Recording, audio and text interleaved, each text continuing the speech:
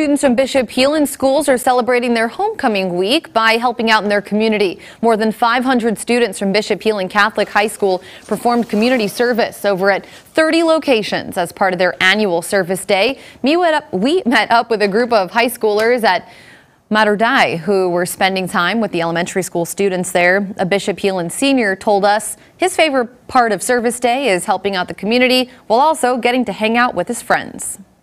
Just growing and making more relationships with the homeroom with my friends. It's kind of fun to do the community service with them. So. Groups of students also volunteered at the warming shelter, the Sioux City Public Libraries, Adams Nature Preserve, and at the Siouxland Humane Society.